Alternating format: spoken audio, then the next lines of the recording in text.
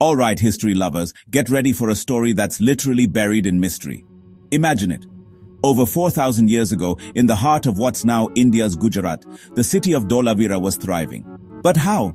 It's an arid, rocky desert. Yet, this ancient Harappan city was home to an ingenious water management system that still stumps experts today. Here's the twist. Dholavira didn't have a mighty river nearby like other Harappan sites. So, how did they keep the city alive?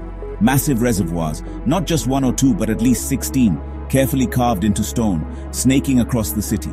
These weren't random pits. They were engineered to catch rainwater, channel occasional floods, and even recycle used water, thousands of years before modern plumbing. The city was split into three main sections, each with its own water supply. Picture this: walled enclosures, giant tanks, and a network of underground drains. Some tanks are so deep, you'd need a ladder to get to the bottom.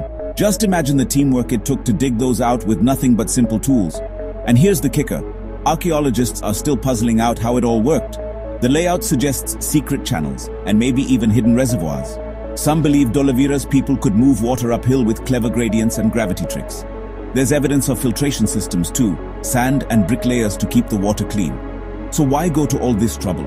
In a region where water meant survival, Dholavira's people made sure they had enough for drinking, bathing, and growing food, even in the harshest seasons.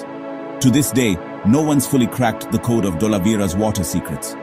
But every new discovery brings us closer.